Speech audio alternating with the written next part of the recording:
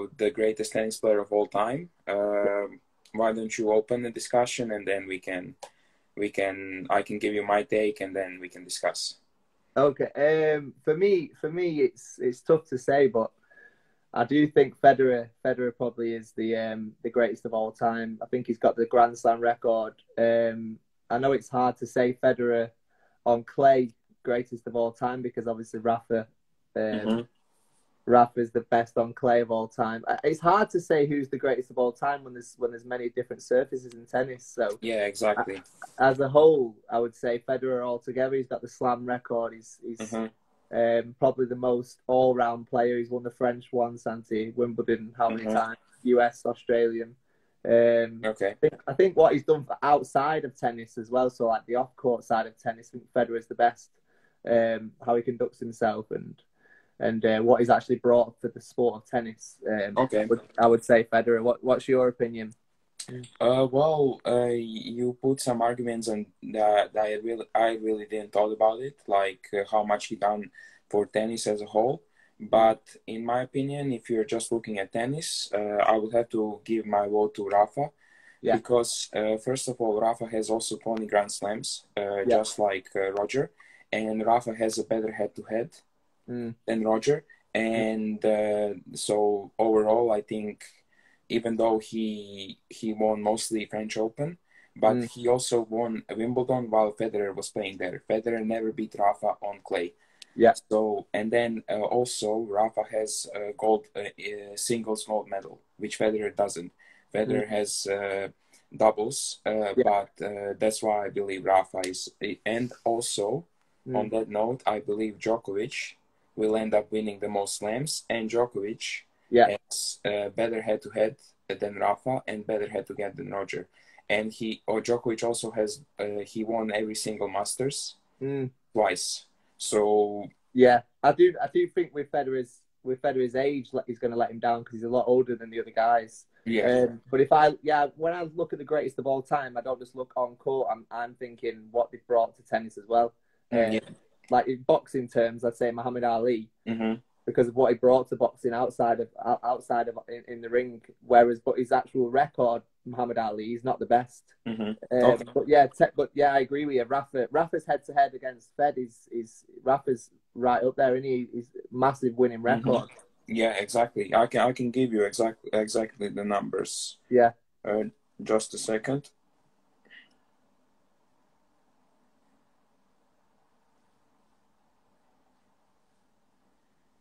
Yeah, so they have played 40 times. I thought they had played more.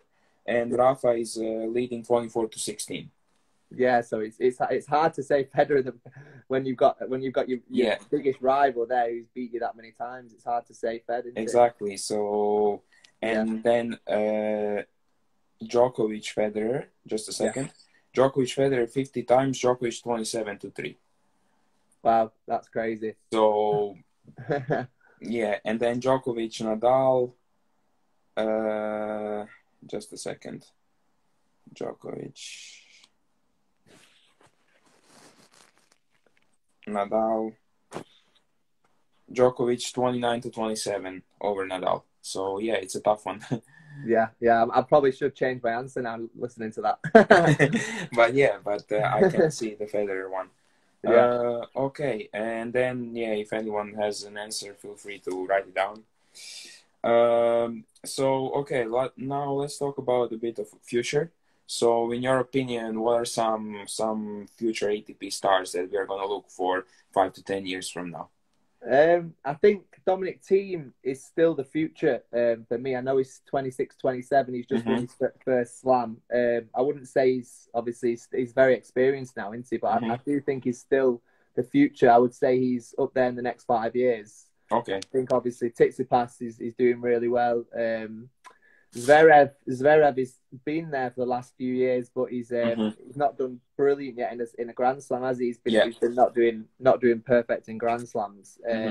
I think Felix Aliassime is going to be there. Shapovalov will be there. Okay.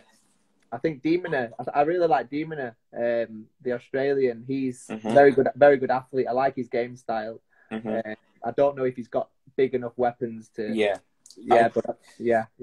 Yeah, I can see them now like David Ferrer type of player, Yeah. which is unbelievable. But to win a slam, you need a Mm. bit more. I agree with that. I think there's very. I mean, before Team won a slam, I wouldn't have said he would win a slam, to be honest, with all the other big guys. But he proved me wrong. I think Team changed his game as well in the last 18 months. I think he got so much more aggressive on all his shots, his consistency as well, and on his big tournaments he was consistently doing well. Yeah, he was. So I think he's going to be there, and I think Tsitsipas and Zverev will be there as well. Yeah, I agree with you.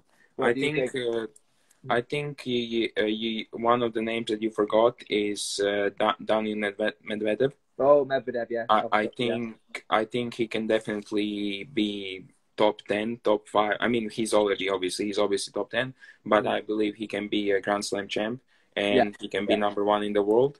And also, I have a name that he's very young, but he's unbelievable, and his name is Yannick Sinner. So he's an Italian player, and he beat Zverev in French Open last year, and he's an unbelievable talent. Yeah. So I think in 5 years, even in 2 or 3 years, I think Yannick Sinner can be a future number 1, in my opinion. Yeah, Sinner I think had a crazy. I don't think he played any ITF juniors, Sinner.